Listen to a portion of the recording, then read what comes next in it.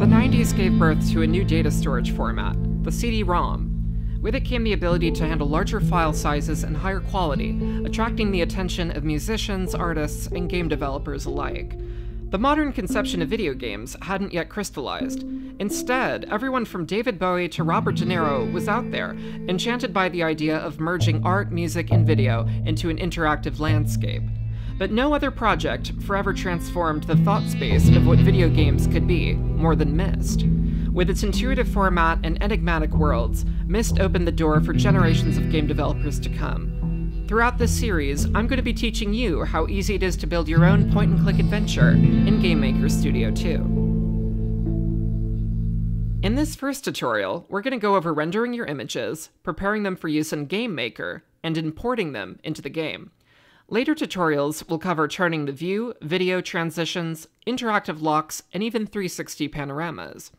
I'll be using Blender and Darktable to capture and prepare my game images, or footage as I'll be calling it. Both are free, open source tools because I like using free and open source tools.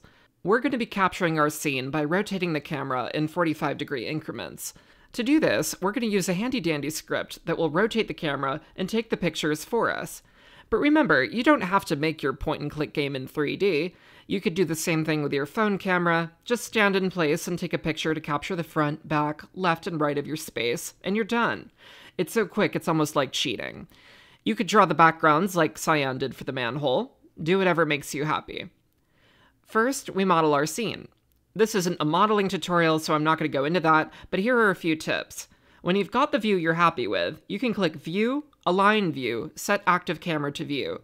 Pressing 0 on the numpad takes you into the camera view. We're going to create our game world as a series of nodes. You can think of each node as a place you're standing in 3D space. Let's set the camera at person height, where we want our first 360 view to be. Next, create a new collection and call it Nodes. Make a cube.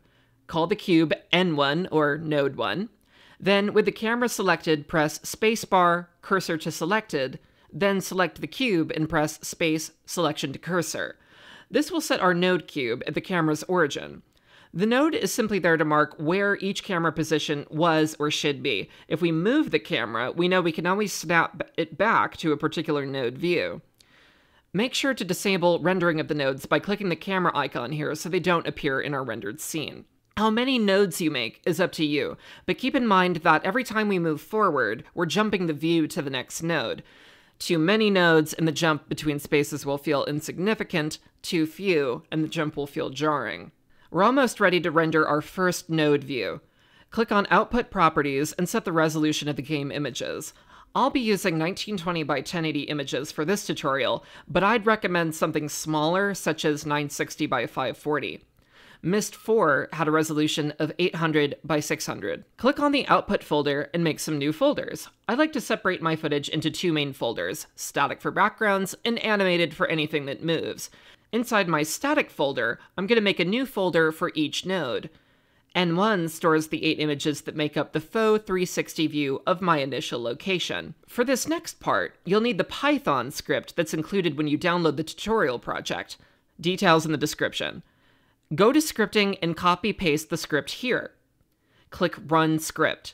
Blender will begin taking a snapshot of the view in 45-degree increments. It may take a while and the program might look like it's frozen for a sec, but it's working, just trust me. Ta-da! It's important to note that I'll be using a cardinal direction system to describe the direction of my views, with forward being north, then northeast, east, southeast, south, and so forth. Make sure your renders are labeled properly, so when you import them, you know which one corresponds to which direction. Congrats! Now we've got our first node rendered, it's time to spruce up the footage before sending it to the game. Darktable is essentially the free, open-source version of Adobe Lightroom. You could use GIMP, Photoshop, or something else, but I'm going to use Darktable because fuck Adobe. It's a photo editor. Now, I've made all my images, but they look a little flat. They lack oomph, so let's bring the oomph. I've loaded in my first standard image I'll be using as the basis for my color correction. From here, I'm adjusting the parameters such as the lighting, shadows, contrast. I'm even applying a LUT file, making it look nice. I'm not going to go into how to do this. I can't tell you what to do with your images, but look, now I've gone from this to this. A little nicer. Next, I'm going to save the parameters I applied as a style. I can then apply this style to all the other images I've rendered. Et voila. While we're here, let's talk about compression. In this tutorial, I used 1920 by 1080 images with very little compression applied. I wouldn't recommend this because the file sizes are just way larger than they need to be, and it's going to cause them to load slower. You could see that the game struggles a bit on initial load. This is a do what I say and not as I do situation, but you're going to want to compress your footage as much as you can without sacrificing fidelity, especially if you plan on making a bigger game. Do the compression before you import anything, and it'll save you a ton of time down the line. Create a new room. I like to group rooms based on areas and nodes. Since we only have one area for this project, I'll just separate the rooms per node. The nodes correspond to the ones we made in our Blender project. Next, in the sprite window, create matching folders for the nodes. I label them based on the node and the direction facing that they represent. To import multiple sprites, right-click the sprite folder and click Open in Explorer. From there, drag and drop your footage into the sprites folder. Now, with each sprite properly labeled, go back to the first room you made. With the background layer selected, this is important, drag and drop your sprite image onto the room canvas. Next, create a new sprite. This will represent our global controller. Imagine it's a head, seen from a bird's eye view, with the cone representing the line of sight. This will help us track which direction the player is facing to ensure we're displaying the correct rooms and backgrounds.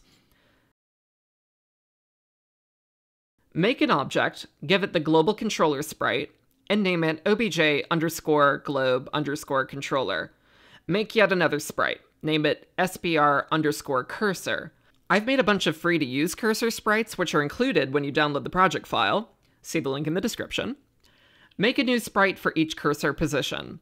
We will have a basic neutral cursor, a cursor for pointing left or right, forward, and one for examining objects. Finally, make a cursor object called obj_cursor, and give it the basic cursor sprite. On your very first room, select the instance layer and drag and drop both the cursor and global controller objects onto the canvas. With that, we're ready to start coding. In the next video, we're going to cover the room system, interaction zones, and a cool head turning effect to simulate 360 rotations. See you there! Thanks so much for watching this series. I hope it helps you create your own 3D worlds in GameMaker Studio 2. Please feel free to find me on Blue Sky at Uncanny Valerie or on itch.io at valerie-paris.itch.io. Remember, you can get access to the full tutorial project for free. Just check the link in the description. When you download the project, you'll get all of the code used to make this tutorial, including the Blender camera render script and the automatic image cropping script. Finally, you'll get a pack of cursors in 4 different styles that you can use to build your own point-and-click experiences. Donations are very much appreciated, but everything is totally free to download and use.